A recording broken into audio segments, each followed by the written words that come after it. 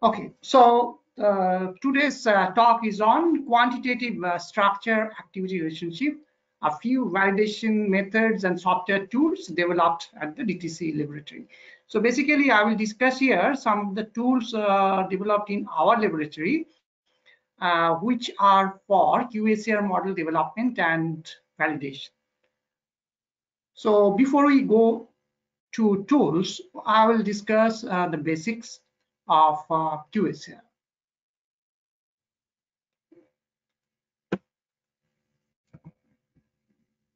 So QSAR is an acronym of Quantitative Structure Activity Relationship.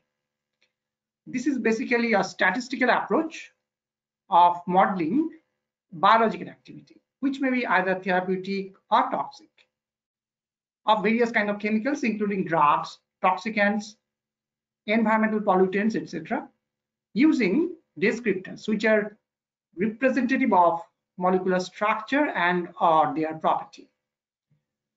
So as we know, molecular structure representation basically depict some structural information in a visual way.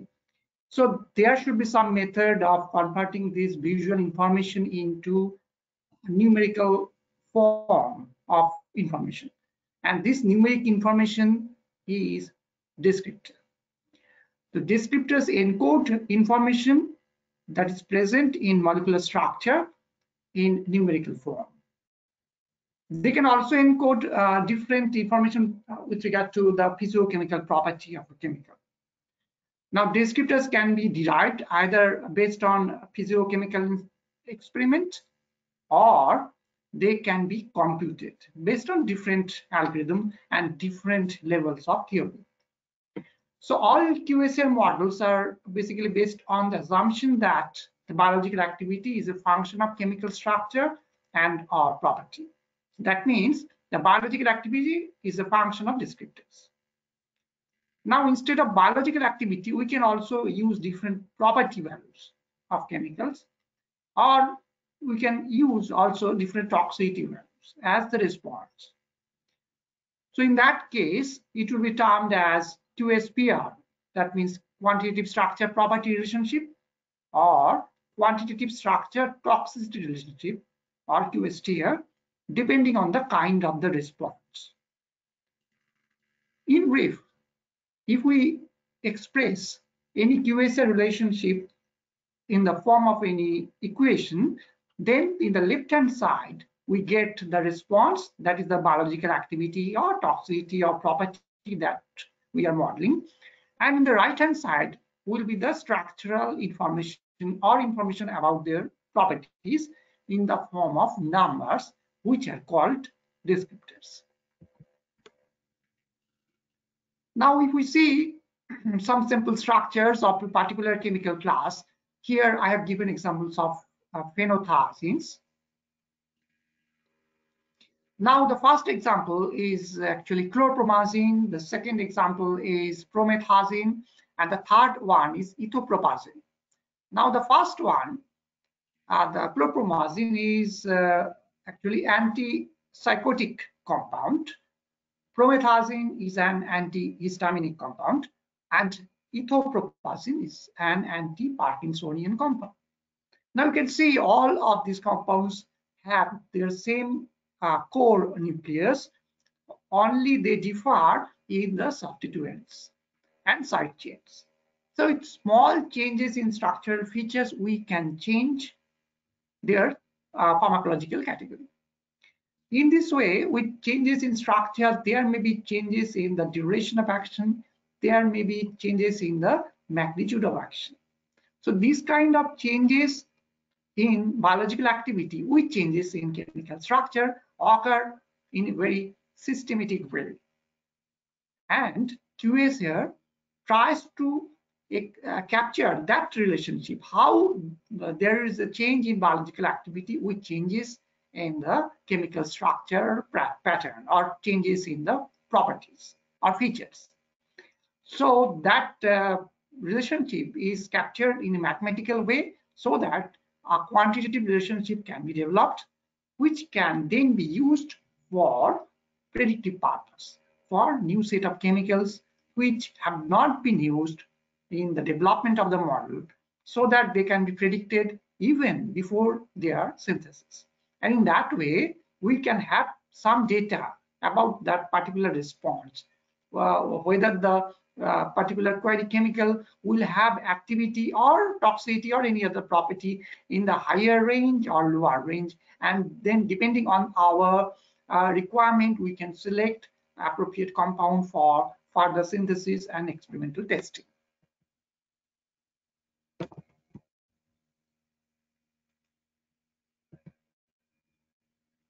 So as I have already mentioned, that this kind of relationship between molecular structure and changes in biological activity in a quantitative fashion is the center of focus for the field of QSAR. QSAR encompasses both the structure activity and structure property relationship, and it is an intellectual exercise of assembling, manipulating, examining data obtained from physical, chemical, biological, and computational experiments. And finally, we apply statistical modeling approaches to correlate biological activity or property to the descriptors or numerical information about molecular structure and their property using chemometric tools. And as I've already mentioned, that the basic notion is the model response is a function of chemical structure and or property. Now, the job of a QSAR modeler is to identify the important feature for a particular response. Because with the availability of a different descriptor computing software, one can compute thousands of descriptors for a particular chemical structure. But one should have a clear idea about which kind of features or which kind of structural information or descriptors will be important for a particular kind of response. So QSAR is a ligand-based approach. So we have to start with the molecular structure representation, and we have to compute molecular descriptors using some predetermined algorithm. And there may be different levels of computation of descriptors. It may be simple 0D or 1D, it may be 2D, it may be 3D, it may be higher dimensional, as I'll discuss in next slides. And then we have to apply appropriate feature selection tool to identify which kind of features are important for the particular response that is going to be modeled. And we have to then apply appropriate regression or classification based algorithm to develop a model so that the derived quantitative relationship can be used to calculate the biological activity of the compounds. And in case of the training set compound, that means the compounds which are used for development of the model. After development of the model, we can compute those compounds using descriptor values, and we can then compare how the calculated values of those compounds differ from the observed or experimental ones. And obviously, for a good model, the deviation between the observed and experimental values should be low. And once we are satisfied that the derived model is able to perform the computation in a satisfactory manner, then we can apply this model for a new set of chemicals. Now the question comes, when we will go for regression-based modeling and when we will go for classification-based modeling. Now, when we have continuous values of the responses, that means we have the quantitative values of responses in a continuous scale, then we can go for regression-based modeling. And such kind of modeling will be able to predict the response values precisely. But in some cases, we may not have the exact values of the response. We may have some graded response values. That means some compounds may be active or some compounds may be inactive. Some compounds may be higher toxic, some compounds may be lower toxic. So in such cases, we can go for classification-based modeling. That means the descriptor values will be quantitative, but the response values are of graded nature, like it may be of binary type, 1 and 0. or yes and no. So depending on the response data available, and also depending on the purpose of the modeling, we can go either for regression or for classification. So we are starting from appropriate molecular structure representation, and from the structural representation we can compute descriptor values. Now, in the simplest sense, say if we consider this structure, say this is naphthalene. Now, if we say how many carbon atoms are present in this compound, how many hydrogens are present, how many double bonds are present, whether the compound is aromatic or not, or some property, say what is the log p value of this compound, or any other property. So all these can be descriptors. But descriptors can be computed at higher levels also. So, but that depends whether our response demands higher levels of theory or not, or whether we can use simple two-dimensional information of the molecular structure to go for modeling. So that depends on the kind of response that we are dealing with, and also diversity in the data set. Now, if we have a series of compounds having only some substituents, say alkyl substituents in this naphthalene nucleus, and that alkyl substituents may differ from one from each other in the way of branching, say. So in that case, we do not need to compute any higher dimensional descriptor. We may use some simple branching indices which are available in 2D. So that depends on the kind of data set that we are dealing with, and the type of response, whether the response is dependent on the stereochemical specificity or not. So depending on those consideration, we have to choose appropriate level of theory for descriptor computation.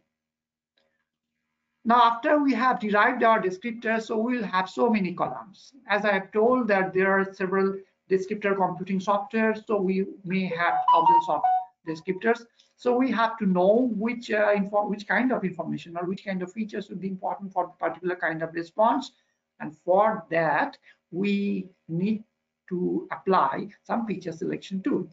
But before applying feature selection tool, we may have to apply other additional tools to curate our QSAR table, because some of the columns may have all the same values, that is no variance in those columns, and some of the columns may be highly intercorrelated. Say the two columns are carrying similar type of information there, so they are highly intercorrelated and may thus be redundant.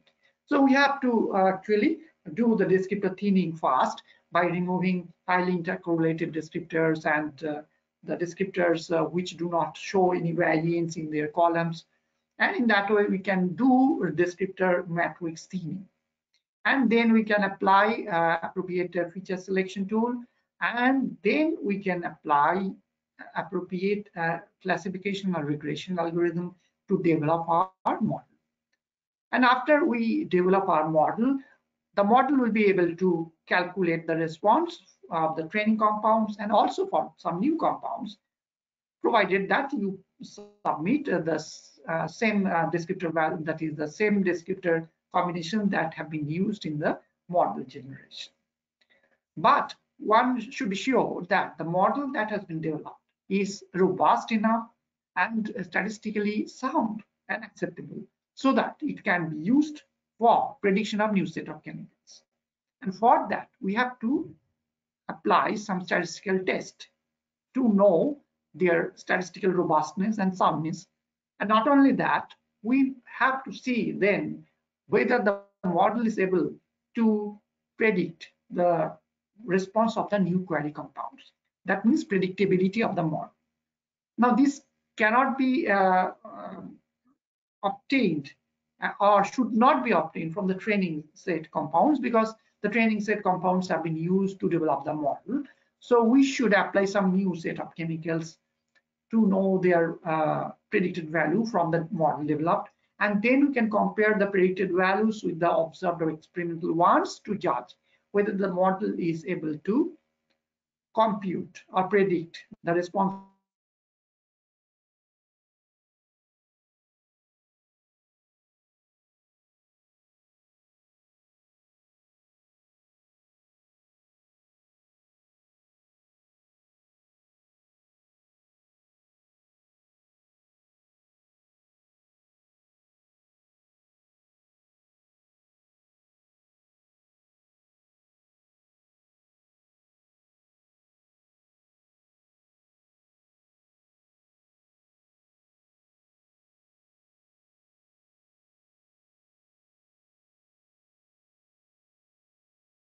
for the compounds precisely. And that's why each model will have its own applicability domain for prediction of new query chemicals. And before applying a model for prediction of new query chemicals, one must go for the test of applicability domain, and which is actually based on the structural features of the training set compounds. In some cases, also the response values may be considered in defining applicability domain of the model developed. Once we are satisfied with the quality and predictive ability of the model, then the model is ready for prediction purpose. And the model can also have diagnostic value. It can be used for mechanistic interpretation of the response, particular kind of response being modeled. That means it can be used to explore the mechanistic aspect of the biological activity or some enzyme inhibition or receptor blocking that we are modeling. And then it can be used to design new set of chemicals, because now we'll have some information which kind of features will increase biological activity or decrease toxicity, and using those kind of information we can do molecular engineering to make changes in the molecular structure so that we can find an alternative structure with better potential of biological activity. Now, if we want to see the steps of QSAR model development, it will have four main stages: data preparation, processing, prediction and validation, and interpretation. Now, as I've mentioned that it is a ligand-based approach, so we have to start with the chemical structure representation of the training set compounds. And the response values for biological QSAR are usually taken in a log scale. Now, why log scale? Now you know the dose response curve is actually a parabolic in nature. But if you take log dose response curve, that becomes sigmoidal, and the middle portion becomes linear, which is easier to model. So in if you see the evolution of QSAR, that actually evolved from modeling property values, then it was extended to activity, and initially it was restricted to physiochemical property. And initially the linear modeling was tried, and that was the main notion. That was the main notion of the original form of QSAR, and that's why the biological activity is taken in the log scale. And there are additional statistical reasons also. Now, if you do not take biological activity values in log scale, it will span over 1,000 or 10,000 unit of molar concentration. But if you take in the log scale, it becomes say 4 or 5 log unit. Now, the different metrics which are used for judging the quality and predictive ability of a model are based on R-square based metrics. And R-square based metrics are actually dependent on the distance of individual observed values from the mean of the range of the response of the training set compounds. Now, if you do not convert the biological activity values in the log scale, so that difference will be very high. And in that case, the R-square and Q-square values will have a bias towards higher value. We will always get higher values. So that's why the biological activity value should be converted to log scale, and the scale version will give you the appropriate picture of the quality of the model in terms of R-square based metrics. Now, as I mentioned, you start with the chemical structure, then you compute a descriptor using appropriate algorithm, and you prepare your QSAR table. You can do your data curation, you can do your descriptor theming, and then after the data pretreatment, that is removal of intercorrelated variables and redundant variables, then what you have to do, you have to divide the data set into training and test. Now, as I already mentioned, that training set compounds are used for development of the model. This is used for learning purpose. And once you develop the model, that model can be used to predict the test set chemicals, which have not been used for model development, but you have the observed or experimental values for tested compounds. which can help to judge the predictability of the model that has been developed. But while applying this model for the test set chemicals, you have to check for applicability domain, as I've already mentioned. Now, there are different methods of judging the quality and predictability of the model, and to judge the predictability of the model developed, one can apply different validation tools, which may be internal and external. I'll come into details about that. And finally, once your model is validated and is able to predict new set of chemicals, you can go for interpretation of the result, and that can guide to design new chemicals. Now, there are diverse application areas of QSAR, starting from drug design, where it can be used to model biological activity. It can also be used to model different ADMET parameters, absorption, distribution, metabolism, elimination parameters. For example, say Caco2 cell permeability, or some volume of distribution, or some cytochrome P450 metabolism enzyme inhibition, or some clearance value. So all those can be modeled in that within the concept of QSAR. QSAR can also be used in material science for fine-tuning of property, for enhanced operation selectivity and optimized process efficiency.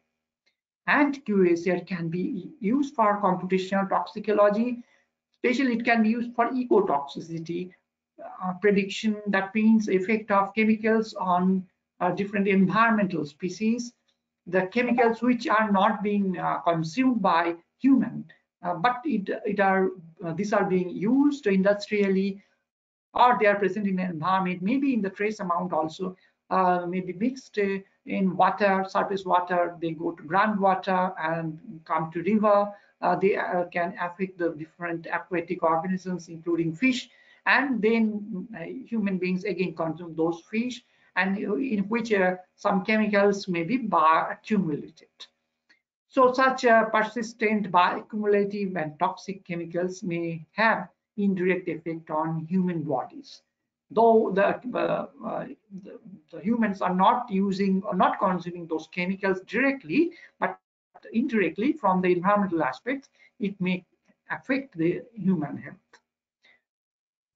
In addition, pharmaceuticals may be also considered contaminants of emerging concern. Although pharmaceuticals are of our use for medicinal purposes, to tackle diseases for better health, and also the cosmetics we use for better lifestyle, but pharmaceuticals and cosmetics may be of environmental concern, because the pharmaceuticals and cosmetics may mix with wastewater, and wastewater treatment methods cannot remove all organic matters, and this pharmaceutical and cosmetic product residues may mix with water, and they can come to surface water, groundwater, then river water, and they can affect the aquatic health of different organisms, and human bodies also can be affected in the indirect way due to bioaccumulation and biomagnification. Now, QSAR is a method where we can use experimental data from a limited number of chemicals. Experimental data for limited number of chemicals, and we develop the model, and then the model can be used to predict a large number of chemicals, and thus it can bypass experimental testing of a large number of chemicals. Only a selected number of chemicals which have been prioritized can be subjected to experimental testing. In that way, we can save time, manpower, and cost.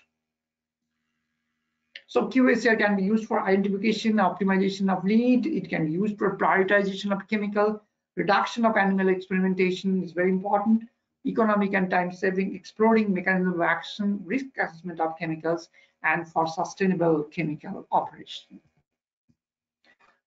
Now, so far as drug discovery is concerned, QSAR has been used in medicinal chemistry for a long time. Now, nowadays, QSAR is used along with other molecular modeling techniques, other ligand-based and structure-based techniques for drug design purpose. Now, if we see the drug discovery pipeline is a long process. It starts with the discovery and development stages. As you know, the target selection, lead finding, lead optimization, then finding route of administration, pharmacological profiling. Then comes preclinical research. That means before applying to human. So the compound is synthesized, purified, formulation is developed, toxicity testing in animals, in vivo and in vitro, both short-term and long-term. Then it is ready for investigation, new drug application with the animal study data, manufacturing information, drug completion, and clinical protocol. And then it can go for clinical research in phase 1, phase 2, and phase 3, requiring a long time. And then there may be the new drug application, and even after approval of a new drug, the trial continues in phase 4 also.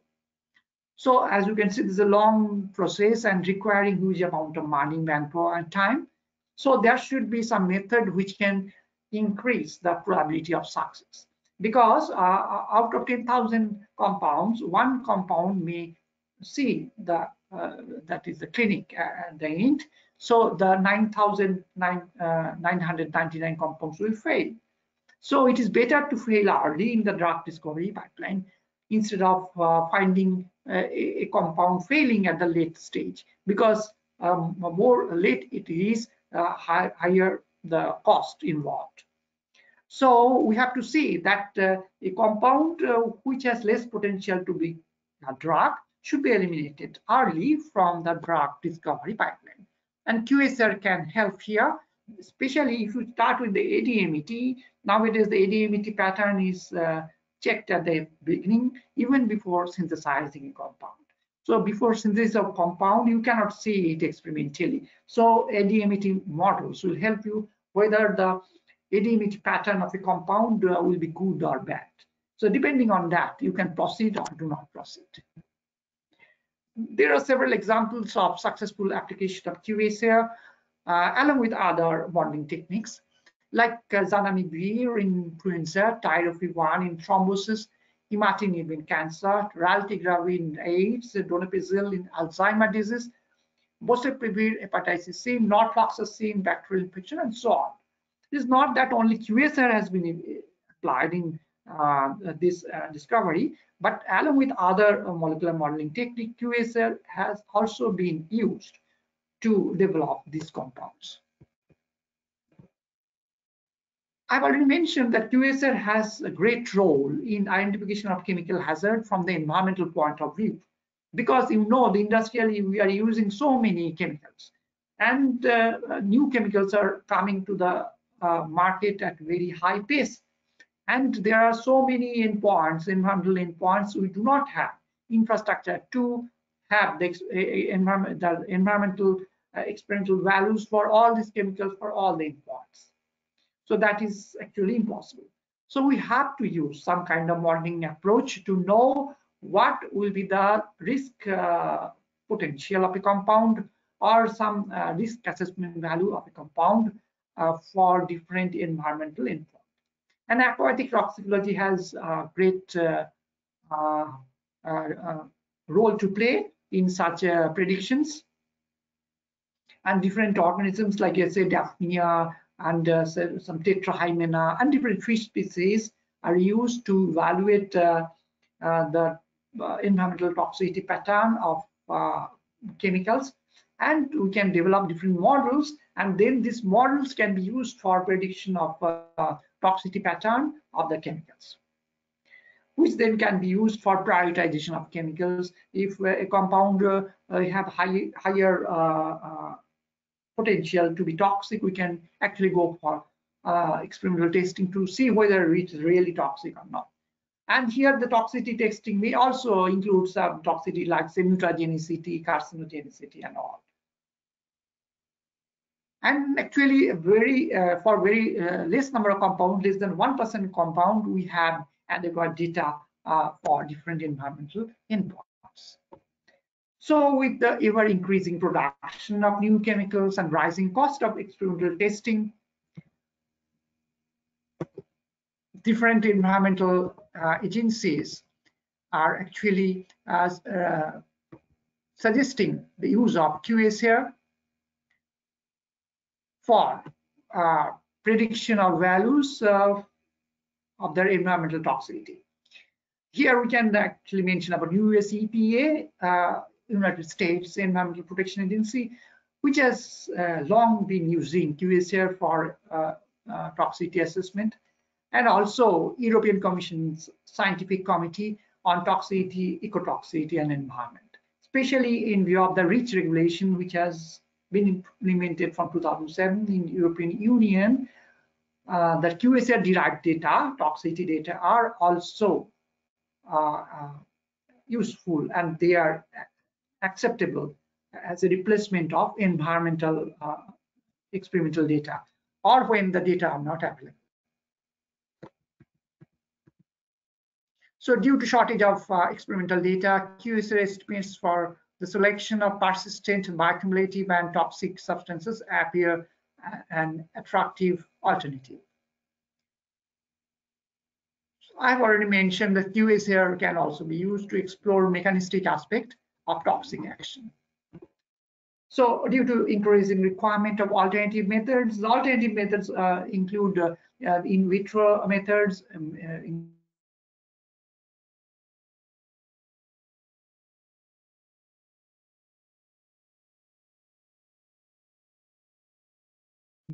across is actually a method which is like a local QSAR type. It is based on similarity approach, based on similarity of query chemical to some chemicals having known experimental values. We can guess the toxicity pattern of the query chemical.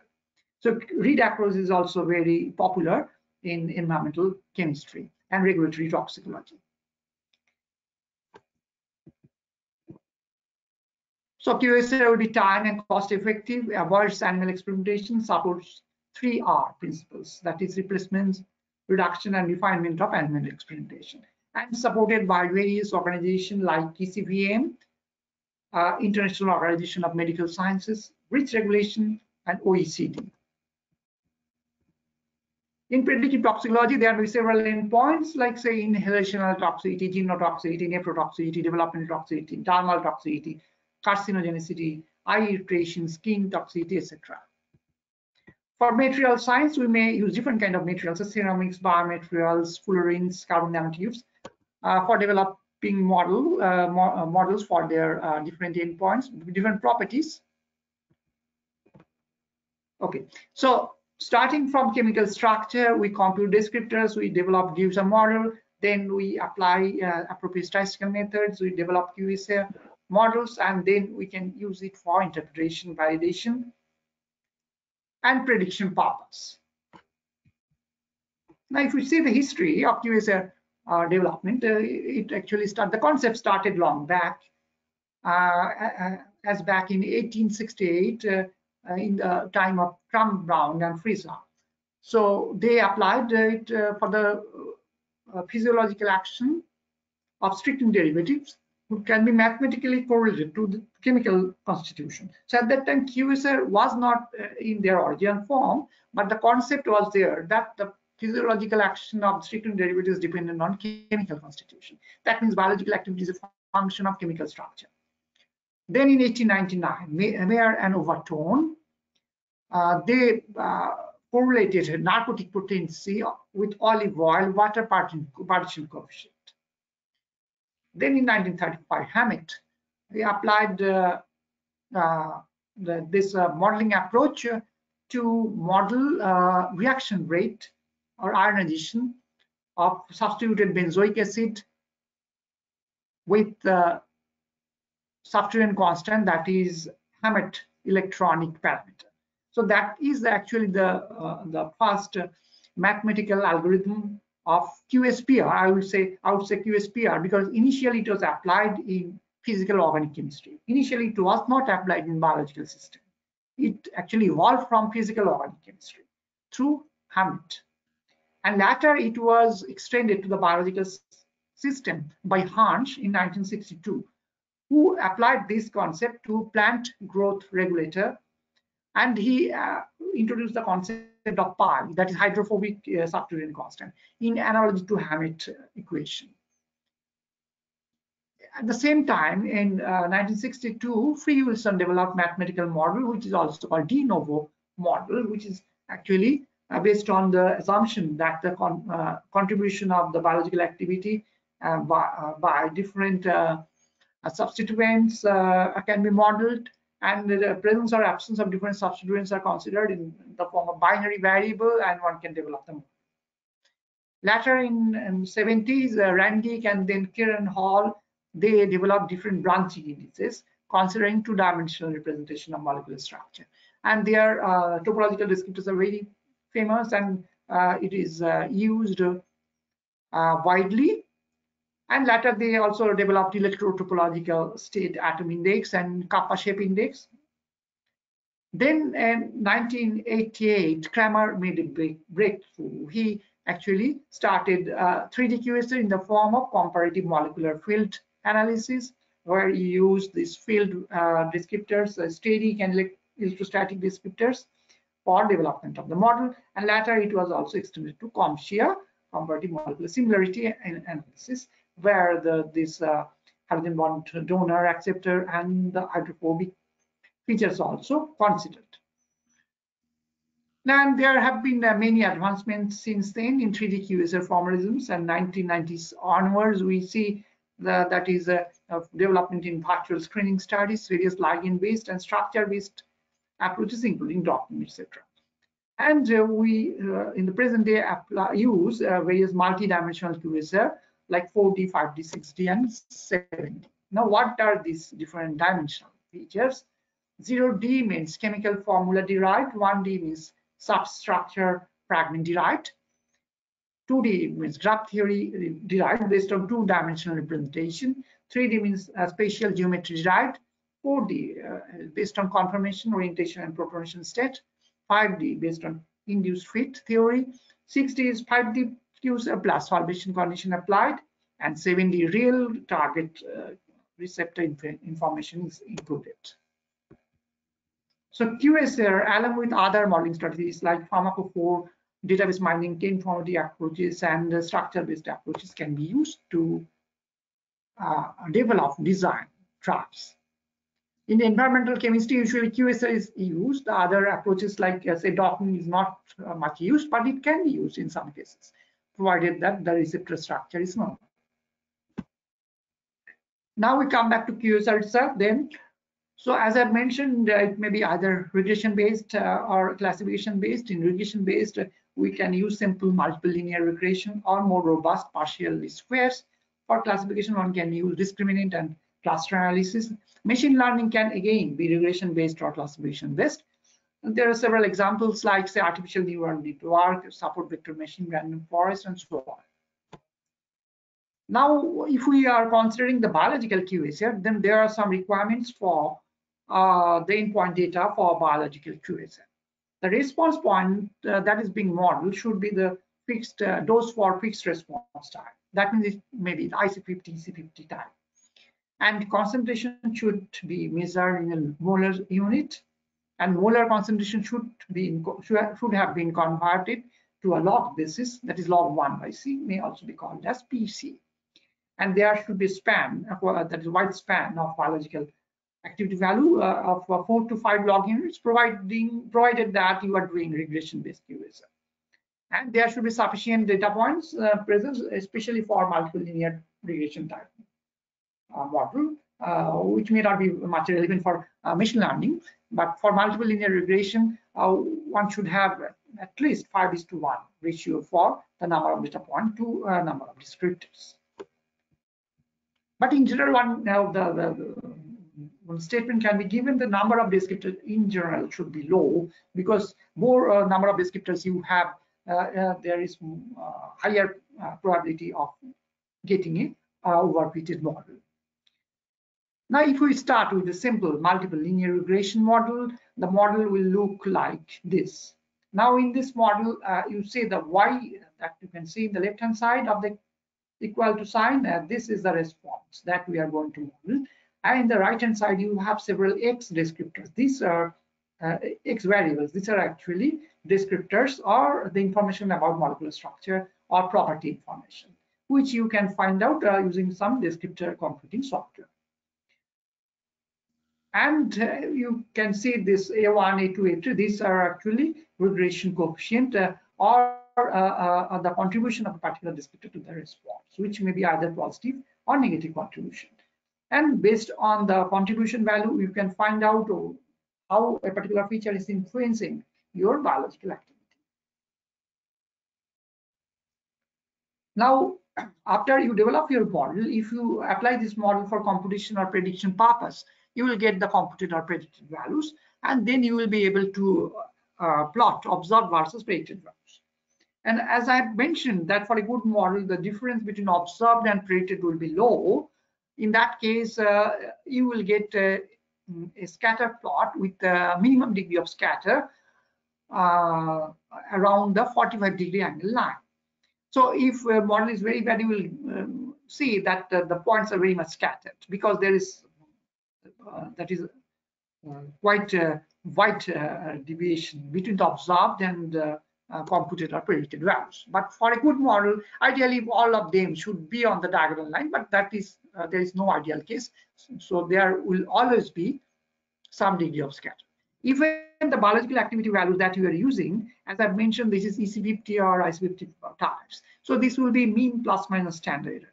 And you know, in case of biological experiments, always there will be standard error. Standard error cannot be zero. So there will be standard error. So the value of mean that you are going to develop your model may not be the exact value. So that will be close to your exact value, but there may be some noise in your experimental values that you cannot find out. So there are different metrics to judge the quality of a QSAR model. So the first one is the determination coefficient. So as I've mentioned that the observed and calculated value, this difference should be low. But for a regression model, if you take sum of all the residuals, you will get zero. But because there will be some positive residuals and some negative residuals, because both are of similar probability for a unbiased model. So you can take the squared residual, so that will be positive orders. Now, if you take sum of squared residual, that should be minimum value. Now, how we can compare the sum of squared residual with some reference? What is the reference here? We do not have any reference. So means reference known here. So what you can, the best reference may be the mean of the response values for the training compounds. And obviously the difference between the individual observed values to the mean will be high value. So this will be high, the denominator should be high, and numerator should be low value. So in ideal case, this ratio should be close to 0. In that case, R square should be close to 1. So R square should be a high value close to 1. For a good model, R square maybe say 0.9 or so. And this particular expression does not tell anything about the number of descriptors used in the model. So you can derive your descriptor from say derive your model from 5 descriptors or say from 10 descriptors. So a 5 descriptor model will always be better than 10 descriptor model, provided you have the same degree of R square. So you have to penalize the model for the number of descriptors. So that you can do using this second expression, that is explained variance using the number of descriptors in your expression. Then you can use a variance ratio that shows the actually the confidence of R square that you are getting, and also that shows the stability of the different regression coefficient, overall stability. And you can also compute standard error of estimate. This should be a low value for a good model. But all these metrics do not say anything about the predictive ability of the model. They are only related to statistical quality of the model. For a classification-based model, we cannot use R square or Q square. R square type of metrics, we have to go for sensitivity, specificity, accuracy, precision, based on the true positive, true negative, false positive, and false negative values. In March 2002, a meeting was held in Setúbal, Portugal, to formulate a set of guidelines which were later modified in 2004. So these are the 5 guidelines. There should be a defined endpoint. There should be an unambiguous algorithm, a defined domain of applicability, and appropriate measures of goodness of fit, robustness, and predictivity. And there should be a mechanistic interpretation if possible. Now, if you want to say the QSAR model development stages according to OECD guidelines, so according to OECD guideline 1, the data set chosen should be that is a defined one, defined endpoint. That means you cannot mix 2 different data sets with different kind of experimental protocols. Then according to OECD principle 2, you should have an unambiguous algorithm. Whatever you are doing, that is descriptor computation, then descriptor thinning, pre-treatment, then descriptor that is a division of the data set into training and test, the method of division, then which methods are you are using for training and test set generation. So all comes out OECD principle 2.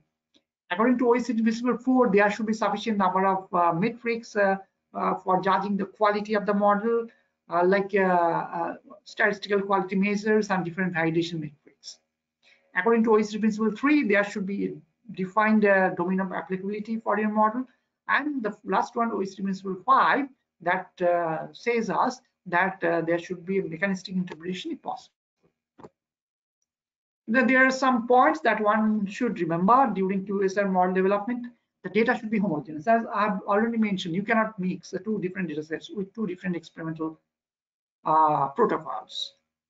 Because if you are using 2 different experimental protocols, the same compound may have 2 different quantitative values for the response. So that you cannot use for the same data set for model generation. Then inappropriate endpoint data. I have told that in the endpoint data should be those for fixed response type, like IC50 or EC50. So you cannot use, say, milligram per kg type of response. Then usually collinear descriptors are avoided. Incomprehensible descriptors are to be avoided because that do not give any mechanistic interpretation. Then error in descriptor values. You are using some descriptor computing software, and the values that you are getting, you should check whether it is giving the correct value or not, because it depends on the thing that whether the software can handle the features that you have in your compound. Say the compound contains some metal which cannot be handled by the software, or the particular kind of the representation of structure that you are using, so particular tautomeric form that you are using, whether it is consistent over all the data present in your data set. Because as you know, the keto-enol tautomerism, you are using in some compounds a compound as keto, in other compounds as enol, then the descriptor values will be different. So you have to use the consistent structure representation for computation of descriptors. Then transferability of QSAR. The model that you generate should be transferable to other groups also. They should be able to reproduce the same model, provided you have given sufficient details of model generation. Then use of excessive number of descriptors should be avoided to avoid overfitting. Lack of inadequate statistics should be avoided. Incorrect calculation should be avoided. Lack of descriptor auto-scaling. Sometimes some people may opine on the contribution of different features based on some regression coefficient values. But remember that if the model has been generated from non-scaled descriptors, then you cannot do that from the regression coefficient values. You have to standardize the values, the descriptor values, to have the relative contribution of different descriptors. Then misuse or misinterpretation of statistics, because usually QSAR models are generated by non-mathematicians. So misuse or misinterpretation of statistics should be avoided. Consideration of distribution of residuals, this is a very much important, it's a very good diagnostic value regarding the model. Then inadequate training test selection. So you cannot use very less number of compounds in test set. Say you are using only say 5 compounds in test set and rest 95 compounds in the training set. That is not desired. You should have sufficient number of compounds in the test set so that you can judge the predictive ability of the compound model. Then failure to validate a QSAR or QSPR correctly, and mechanistic interpretation should be present. Any QSAR model should to be actually able to predict for new set of chemicals, or that is the real application of QSAR, because QSAR models are not generated for application on the training set of data. It is generated for application to new set of chemicals, the chemical that you have not synthesized. Before synthesis, you may have some idea about the particular property or toxicity or activity, and based on that you can judge. You can give your decision whether you can go for synthesis and testing or not. So validation strategies check the reliability of the developed model, and one can do that using internal or external validation. In case of internal validation, this validation is done based on the training set compounds only. So that is done either by leave one out approach, that is if you can remove one compound in one iteration, and from the rest of the compound you redevelop the model and the omitted compound is predicted. And you go on doing this in several iterations until you get the leave one out predicted value for all the compounds. Or you can also do leave many out. You can omit a portion of the training compounds and redevelop the model, and you can predict the omitted compounds. So you can do it in several iterations. Actually, there will be several possible combinations. And in all those cases, you have this metric Q square, so it would look like actually R square, similar expression, only you have to use the leave one out or leave many out predicted values. In case of external validation, you use a separate set of data, which may be the test data or completely external set, and you can predict those compounds. And usually external validation is considered as the gold standard in QSAR literature. You can also do bootstrapping, which is based on sampling technique, and you can also do Y randomization, where you can randomize the Y column keeping X matrix intact and redevelop the model. Obviously the random models will perform worse than the real model, and then you may have some metric to compute what is the contribution, what is the performance of the model in case of randomization. So these are detailed here, as I've already mentioned, already explained, that internal validation is also termed as cross validation, and you are using training set data and you can compute Q square or cross validated R square.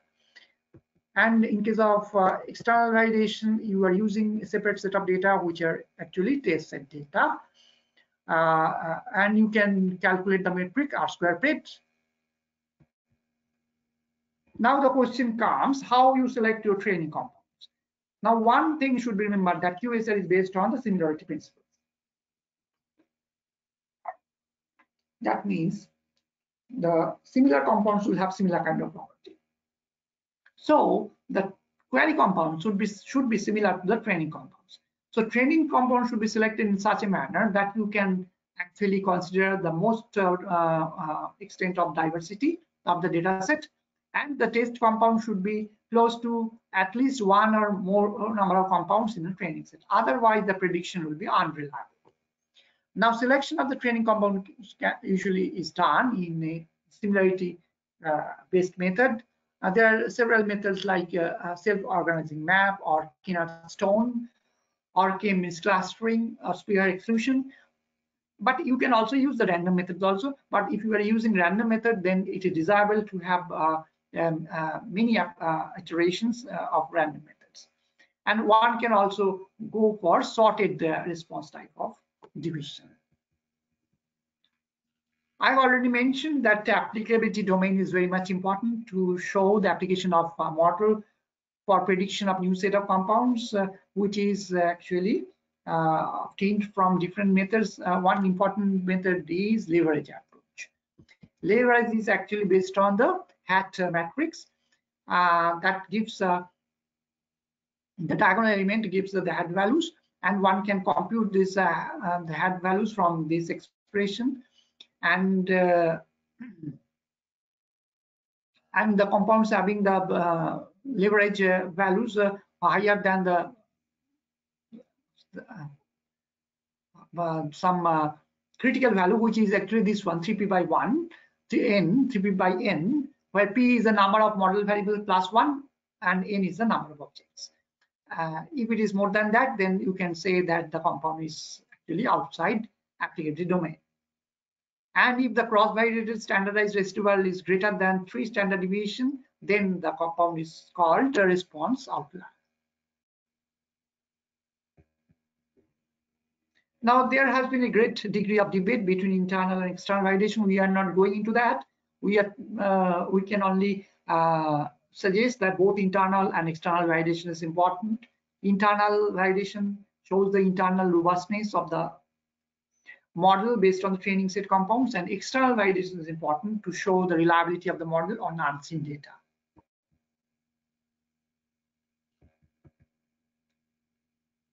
In general, external validation has been considered as the conclusive proof. But in some cases, truly external data may not be available, and in those cases, we divide our data set into 2 parts, training and test. Now we'll go to the tools which are available from our laboratory in our web page. These are the web pages mentioned from where different tools can be downloaded free of cost. I will mention some of the tools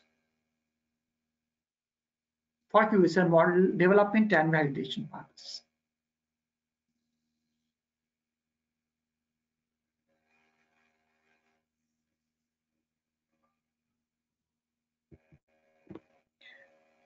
Now there are some small tools for doing some small operations like ML validation, dataset division, then external validation plus. External validation plus is for doing the external validation metric calculation only. That means you can derive your model from any approach or any modeling software, but you need only the experimental and the predicted values to calculate the external validation metrics, and you can use this tool. Then best subset selection, genetic algorithm, bias variance estimator. Okay, now I'll discuss about this tool, the AD using standardization approach. This method has been actually published in this particular paper in Chemometrics and Intelligent Laboratory Systems. This is based on the assumption that there will be a normal distribution with respect to both response and with respect to descriptor values also. And we know that for a normal distribution, the mean plus minus 3 times standard deviation covers 99.9% of the population. And based on that theory, here what we do, we take all the descriptors that are appearing in the model, and we can standardize those descriptor values for both training and test set compounds. You can standardize both training and test set compounds for those descriptor values using this formula, mean that is a value, descriptor value minus mean divided by standard deviation.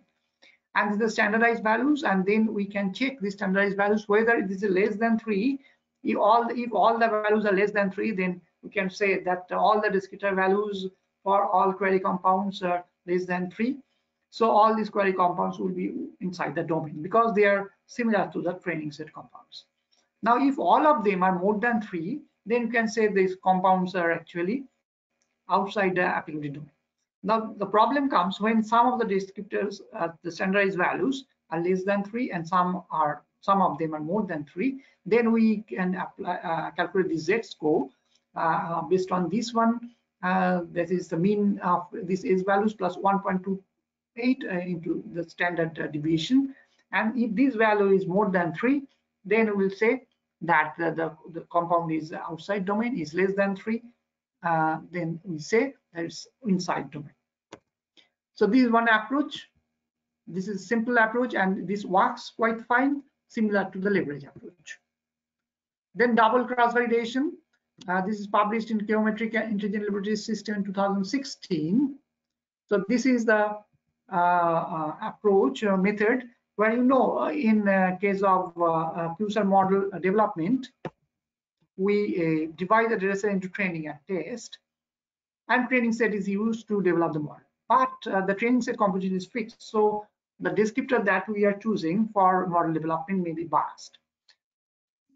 So what we can do, we can stratify the training set in k-fold cross validation. We can develop k calibration set and k validation set, and we can develop k models from these k calibration set.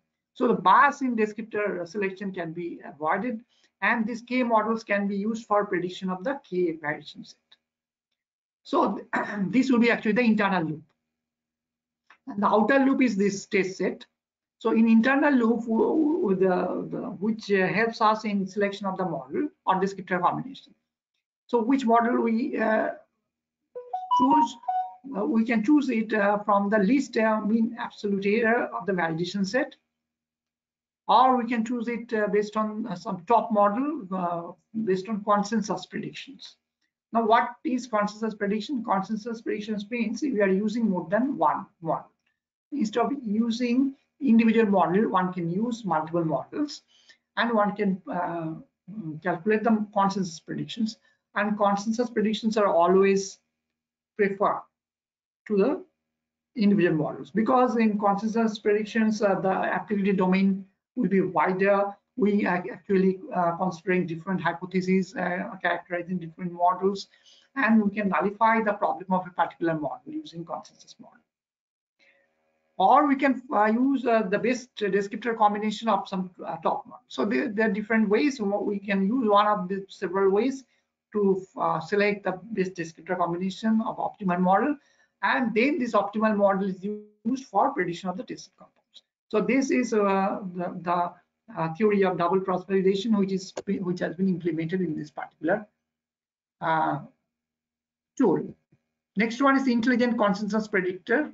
I have mentioned that consensus predictions are always preferred than the individual one, because the individual model may have some problem for particular query compound, or it may have a limited or narrow domain of applicability. So when we are using consensus models, that means you are using more number of descriptors. So you are using more amount of information. So that is always preferred.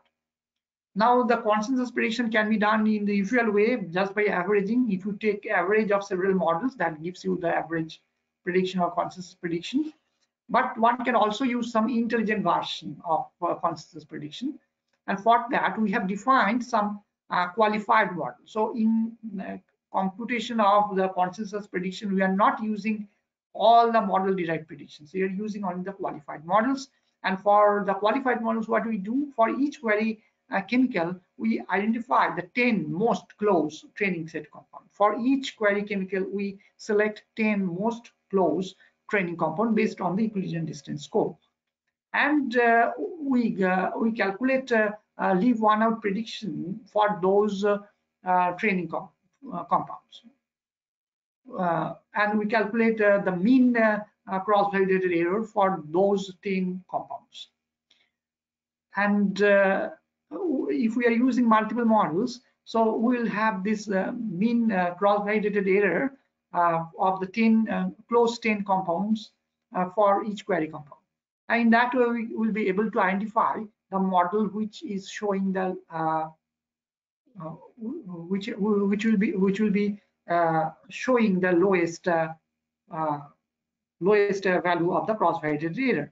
But the first version, that is the CM1, we are using actually average of all those models, all those qualified models.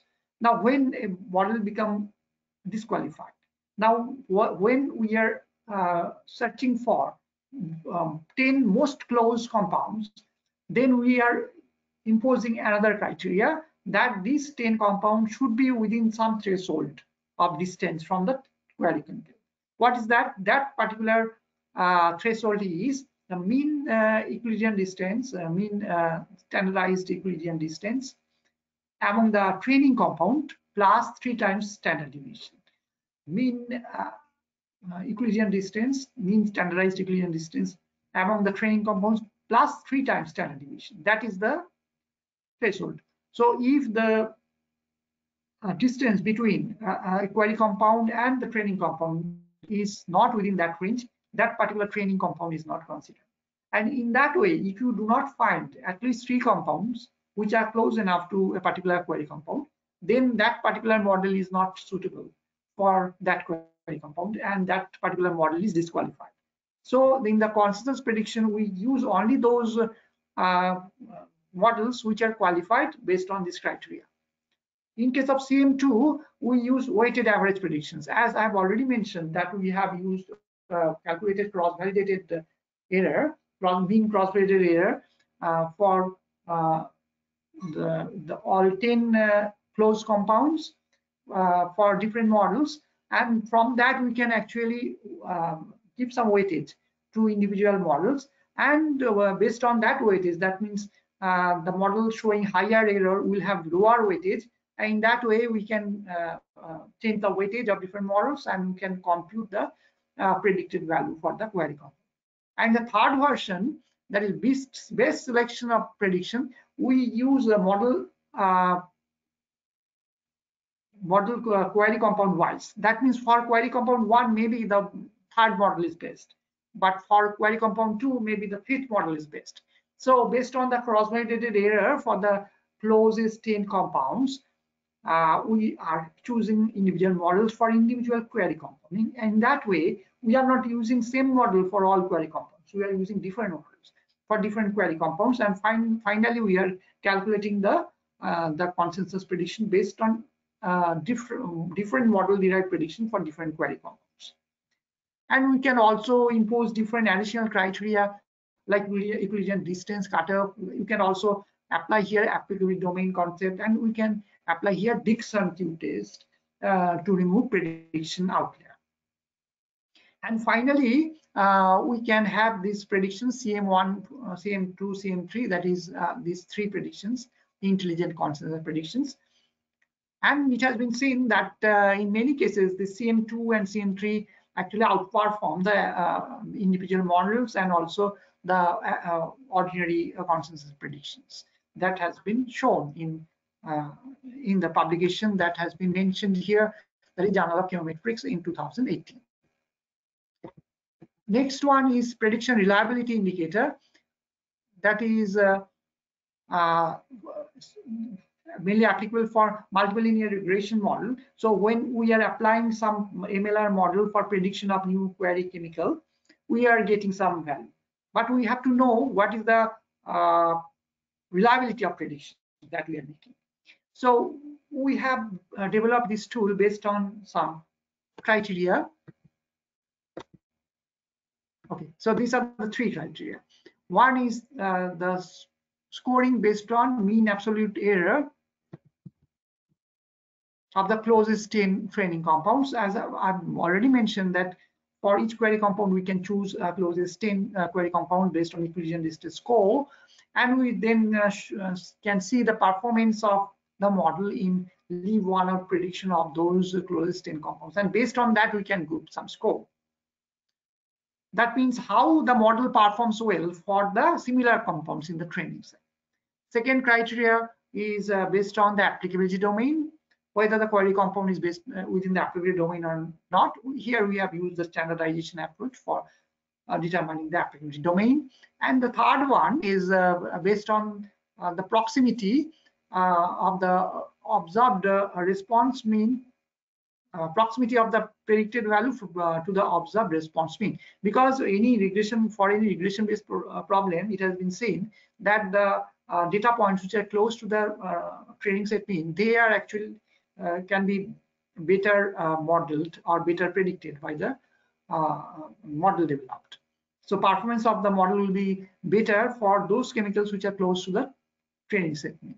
So based on this concept, we have the three criteria, and then we can change the weightage value. So we have the W1, W2, W3 weightage. We can change it. We can change it in a systematic way, and we can find out which one is the optimum weightage. And we have seen that in many cases we got 0.5, 0, 0.5, this weightage. 0.5 for the first one, 0 for the second one, and 0.5 for the third one. And why 0 for the middle one, that's applicability domain. Although applicability domain is important, but as we are already considering the performance of the model for the close 10 training compounds, so the concept of applicability domain is some way already included in first criterion. So if we also omit this one, there is no problem. So the 0.5 for the first criterion and 0.5 for the third criterion, and from that we can have the composite score. Now, if the composite score is 3, that gives good prediction, 2 moderate prediction, and 1 for poor or unreliable prediction. This we have shown in this particular paper in ACS Omega in 2018. Now, next I'll discuss about problem of QSAR model building from small data set. You know that model data set should be divided into training and test set. But if we have a low number of data points in our data set, then it is difficult to divide the data set into training and test. Because if we remove some compounds, as test said, we are losing some information. We cannot use those information for model building. So that is one problem. And second thing is that if we have limited number of compounds in the training set, then we can select only limited number of descriptors, especially in case of MLR. So the model will have less number of features that may not explain the response very well. So it is better to go for consensus prediction. So to deal with these problems, we have developed a tool that is for a small data set modeler. Here we are applying two methods. One is double cross validation that I've already mentioned, and second thing is the consensus predictions. So as I've already mentioned, double cross validation that we can use the whole training set, and we can actually do the n-fold cross validation. So we may divide this data set into n calibration in the validation set, and then we can select the descriptors for different n calibration sets, and we can see the performance of those models for the validation set, and then we can select the model. So this is for the double cross validation, and the consensus prediction, where we can use more than one model and we can use more number of features. So we can also apply the concept of this consensus predictions in our algorithm. Before we go for the small dataset modeler, we have to curate the dataset also, because if you have a small dataset and if there is problem in your dataset, then it will have high impact on your model actually, because as such your dataset is small and it may contain some errors, so the impact of error will be higher. So common error identified during manual cleaning may be the structure is wrong, normalization of bond is incomplete, some duplicates may be present, and other possibilities are wrong charges, presence of expressed hydrogen in a hydrogen depleted graph, incorrect bonds, etc. So this is the 9 workflow which can be used for curation. Usually in case of biological QSAR, we do not use the inorganic compounds, inorganic say metal containing compounds or some compounds containing inorganic residues. We usually do not use salts, so we do not usually use mixtures. So there are different nodes for element filter, connectivity, and salt stripper, and then optimized geometry and the structure normalizer, and finally this hydrogen bond addition, and we have this finally with the SDF writer, the final set of curated molecules. And using these curated molecules, we can apply a series of operations like duplicate analysis, structural outliers removed, response outliers removed, and activity clip analysis. Now, duplicate analysis means it's the same compound may be present in the dataset in two different names, so that is not actually desired. So we have to identify duplicate, and if both are of same experimental values, we can keep any one. But if they are of different values, then we have to exclude. If they are quite different, then we have to exclude. Then we have to also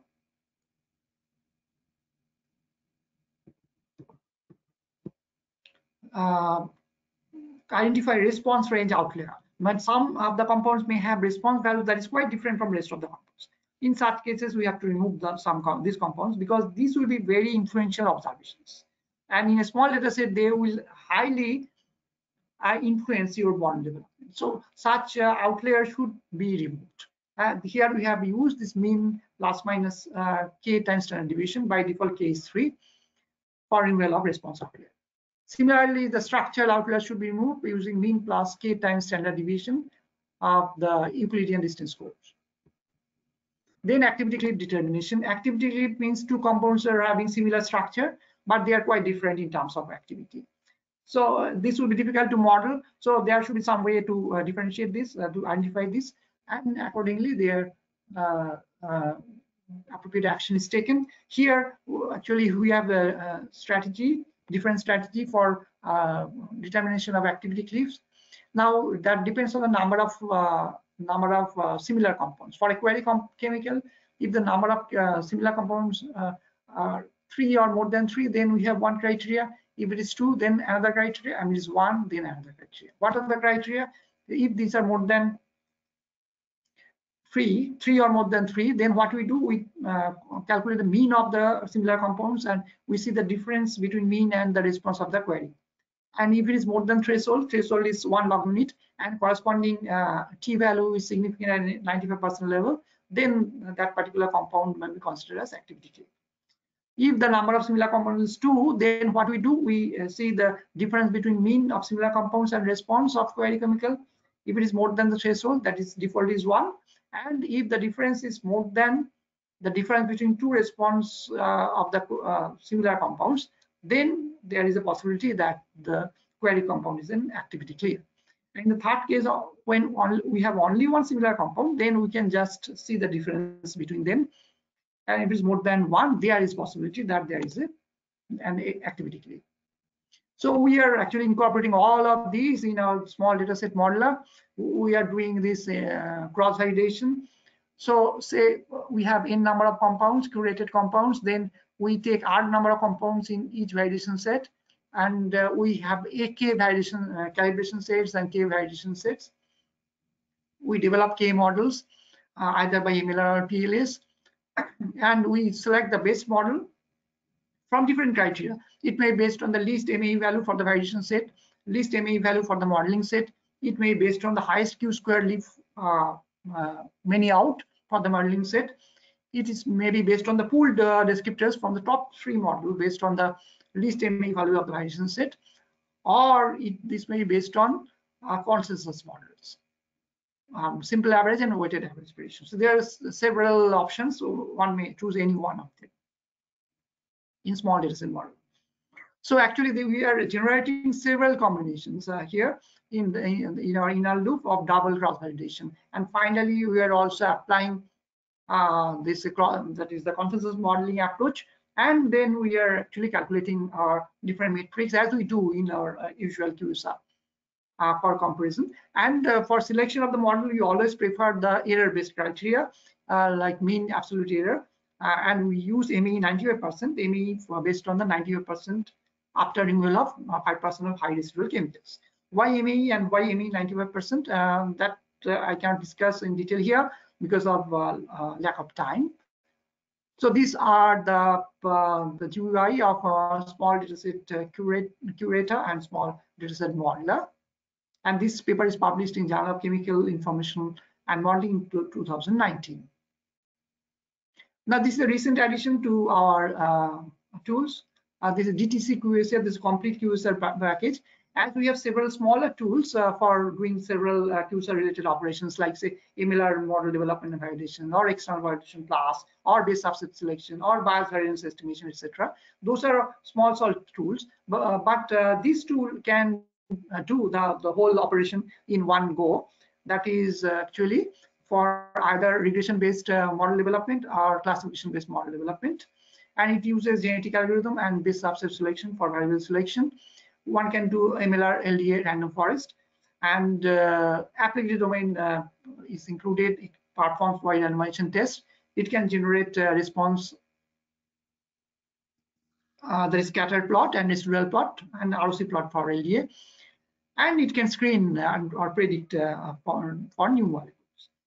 So this is a new addition to our website, and the website is given here, shown here, and the different tools can be downloaded free of cost. Java must be installed in your computer to run the jar files. And if anybody has any problem, one can see this page, frequently asked questions, and there is a form also. If one encounters any problem in running some program or tool, one can ask with the screenshot of problem, and you receive answer from us. I'm showing again the websites from where one can download these programs. So I acknowledge the financial help and funding from different organizations over the time. And these are some of the books related to QSAR for beginners. This is from Elsevier Academic Press. This is specially recommended for the beginners, and this is a brief version of QSAR for those who needs the idea of QSAR very small time. This is a reference book, QSAR in drug design, predictive toxicology, and risk assessment. And this another reference book, Advances in QSAR Modeling from Springer. These are some specialized areas like in Alzheimer's disease, multi-target drug design, in silico drug design for drug repurposing, and for ecotoxicological QSAR.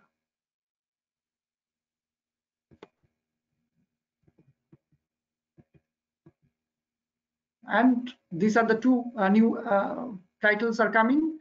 In silico modeling of drugs against coronaviruses. This is very timely, as you know. And another is chemometrics and chemoinformatics in aquatic toxicology. So those who are interested can go through this book, but last two books are not yet published.